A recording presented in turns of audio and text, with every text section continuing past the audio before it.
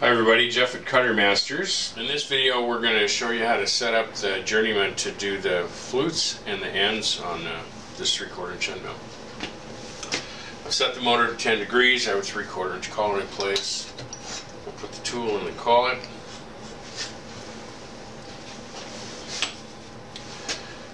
Then we're going to bring the tool rest over and put it underneath the edge of the tool so it's just in from the edge of the tool.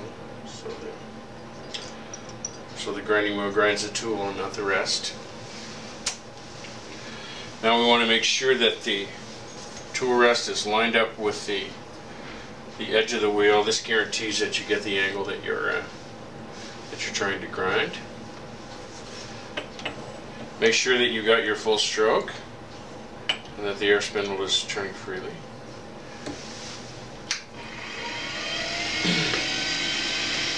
So we're just going to touch the primary, then we're going to set up and do the secondary. And always keep an eye to make sure you're picking up the grind in case your angle is not quite right. You should pick up the factory grind.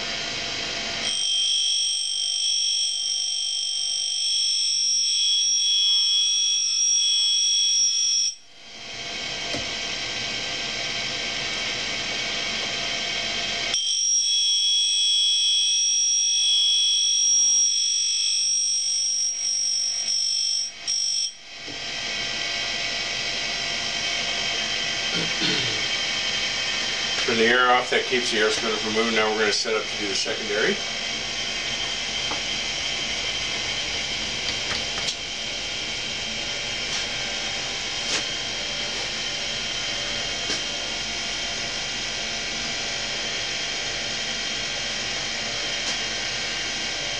In this case, secondary is about 20 degrees. Whenever you're grinding, you always want a couple of degrees more than is recommended on the table if you're doing soft metals.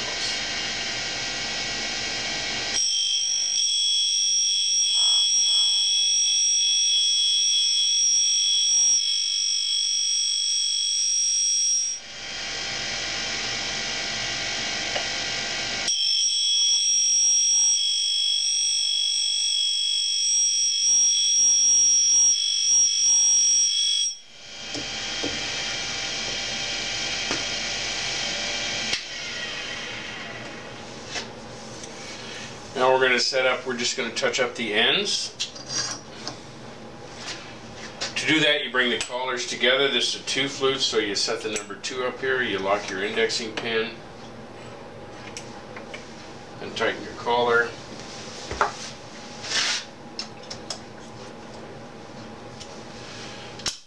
Don't need the air. We're going to go all the way down to -9 degrees. We'll do the secondary first, just to make sure we have lots of clearance, and then we'll touch up the primary.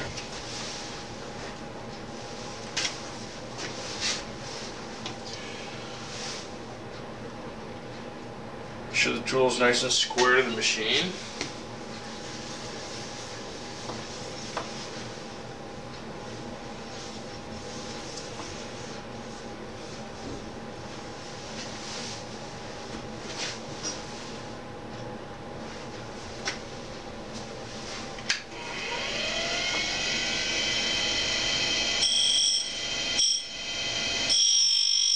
In case you want to move the tool spindle so it creates a 2-degree dish in the end of the tool, so rotate it towards the motor 2 degrees. This will give you a center clearance.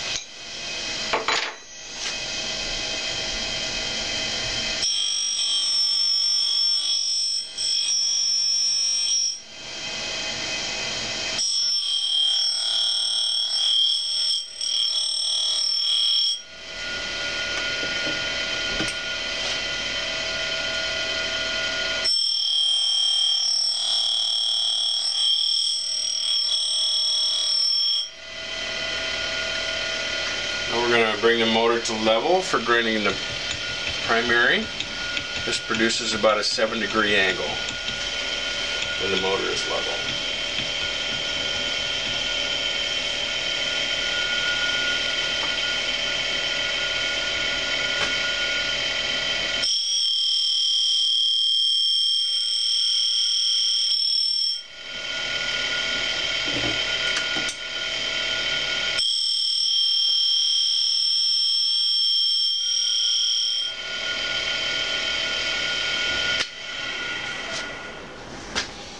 there you have it.